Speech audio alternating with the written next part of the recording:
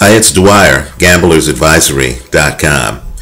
When I was younger, and I used to watch these boxing shows and telecasts of fights, I was always amazed by Bert Sugar. He always seemed to know more than the commentators. He always seemed to have an opinion on fights that seemed to be a little bit outside the norm. And I was wondering how he did it. I couldn't figure it out. But many times he would go against conventional wisdom and he would pick the winner of a fight, and he would be able to put it in a historical context. He'd talk about fight styles. He'd go back. He'd talk about Rocky Marciano. He'd talk about Joe Louis. He'd talk about Ezra Charles.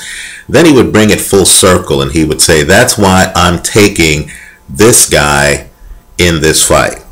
And it was surprising because being in the moment, the fight looked closer or more lopsided than I thought Bert Sugar was acknowledging. But yet, more times than not, Bert Sugar was right.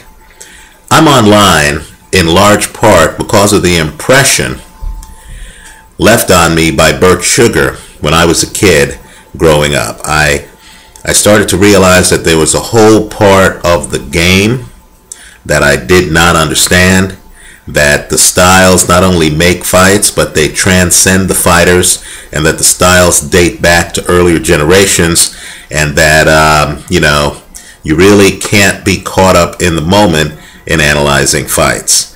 Bert Sugar died this weekend. He will be missed big time by me. And my prayers go out to the Sugar family. Thanks for watching.